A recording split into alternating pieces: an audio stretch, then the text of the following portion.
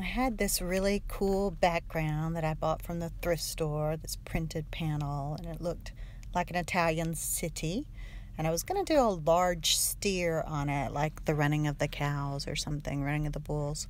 But I think I wanted to do a different animal. I have a lot of cows right now in my booth, so I wanted to do a horse because I thought of the phrase Italian stallion. So, of course, I needed to paint an Italian stallion. I treated the background with medium first so that it protects it and then makes it where I can paint on it. Then I drew the stallion and I painted the eyes and the inside of the ears and the nostrils and details with acrylics. Here I'm going with a paintbrush and doing, the nose area and the eyelids with oils. And then I'm switching over to using my palette knife.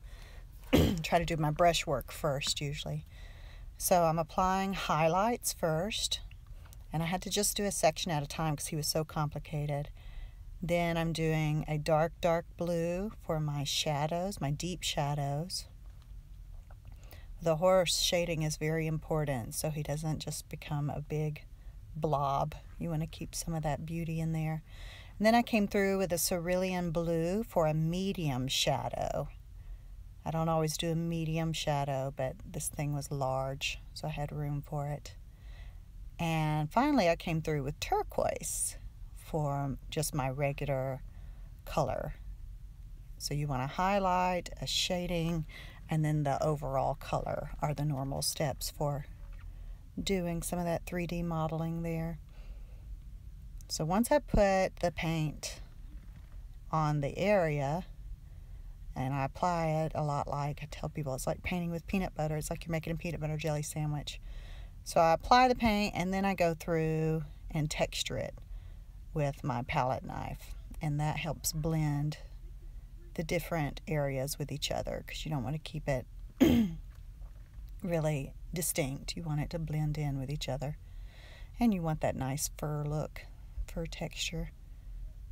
And I bring my brush and detail it up next to the ears. Okay, head section's done. Now I'm moving on to the chest section. Doing the highlights. I'm using a small palette knife there. I really went through some paint in this painting. The turquoise that I was using was given to me, I don't remember, by somebody who had it a while. It was Bob Ross brand, so I don't even know if there's a Bob Ross brand being made anymore. I don't know how long it's been since that paint was made, and it was a much more dried out, and it was the only turquoise I had. It was almost a full tube.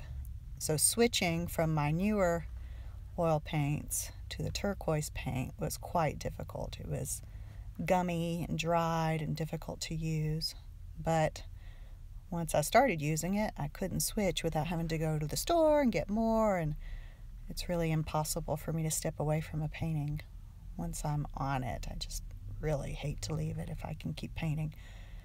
So I put in my highlights and my shadows, and then here I'm using the cerulean blue as my medium shadow.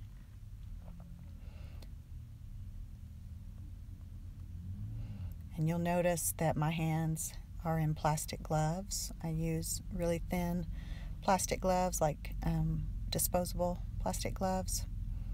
I'll use them for several paintings unless they get really messy. This painting was so messy, probably because of that dried out turquoise. I'm putting the turquoise on here. It's really gummy and difficult to manipulate, but it's pretty, isn't it? I think it was worth the trouble, and I used up that whole tube. Dagnabbit, I didn't waste a bit. I think I ended up cutting open the tube and scraping it out to be able to finish it up, which pleases my recycler's heart. Alright, so I'm putting in the medium color, which is the turquoise, and then it's time to blend it and put in texture with my palette knife. This is a more serious horse for me, even though he's all in blues. He's not doing anything crazy or wacky with his face like a lot of my animals are, so it'll be interesting to see who he ends up with. A lot of times my masculine pieces sell quickly because I don't do a lot of masculine pieces. I think he's still masculine even though he has blush. Alright, so I'm putting in texture. That paper that I just showed you is what I use instead of paper towels. I just use old papers, you know, subject matter, whatever I printed out for other paintings, and wipe my brush on that. I just like to not waste. And then the papers that I'm looking at, you see to the left of the horse's nose, is my subject matter. I save those and give them to the art shop around the corner for the kids to use as subject matter. And I just really like